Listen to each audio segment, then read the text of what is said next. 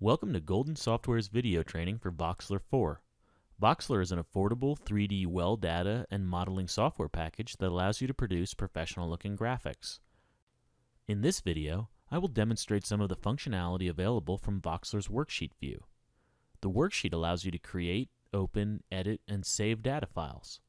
In this welcome dialog, you can open a new project or worksheet, begin importing data, open an existing project, or access the tutorial.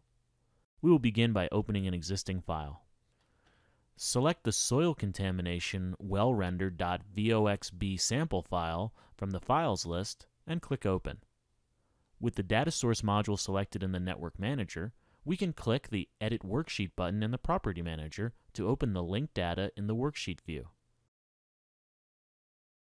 Alternatively, we can open data files that are not yet plotted by clicking File, Open,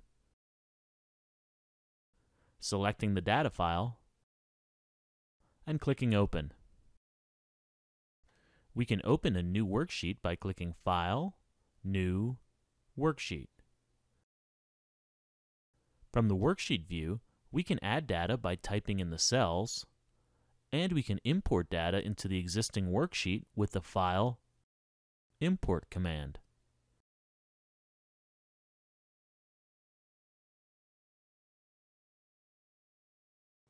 With our data open in the worksheet, there are a variety of commands we can use to edit our data. The Edit menu contains general editing commands like Cut, Copy, and Paste. Additionally, this is where the Find and Replace commands are located, which allow you to search the worksheet for a specific entry and, if desired, replace that entry with something else. For example, we can click Edit, Find, type 166.64 into the Find box, set the In drop-down list to the entire limits, and click Find Next to find the first instance of the value 166.64 in the file, which happens to be in cell B3. Click Close to close the Find and Replace dialog. The Format menu contains commands for formatting the cells, the column widths, and the row heights. For example, if we highlight all columns and click Format Column Width, type 15 into the column width box, and click OK, the columns all shrink to be the same width, 15. The Data menu contains worksheet-specific editing commands such as Transform, Statistics, and New Projected Coordinates.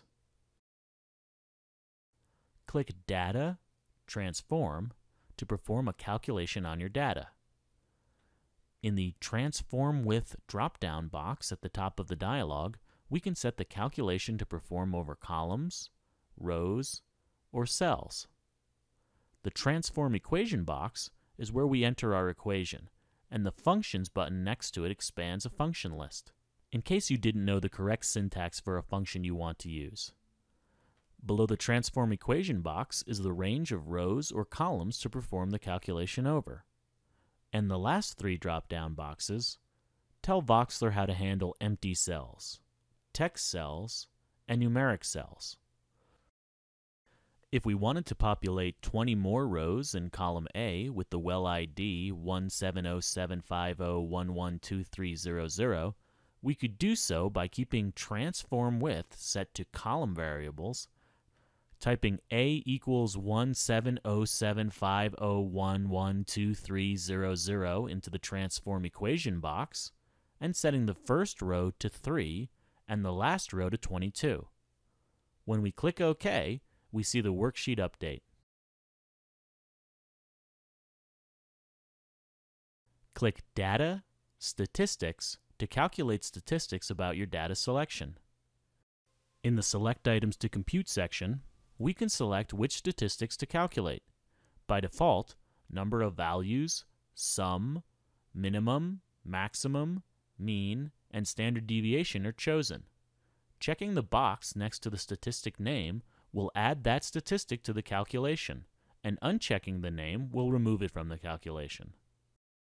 In the data section, we can define whether the data is sample or population data, and we can specify whether we have a header row at the top of our worksheet.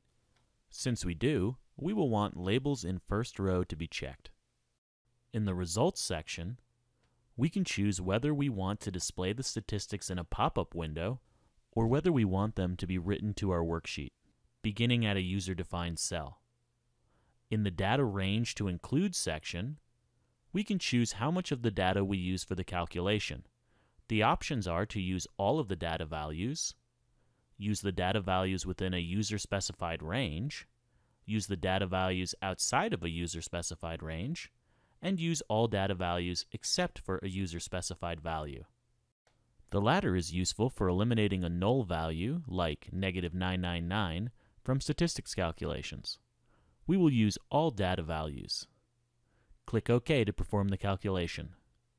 Since we chose to display the calculations in a window, a statistics results window displays the calculations.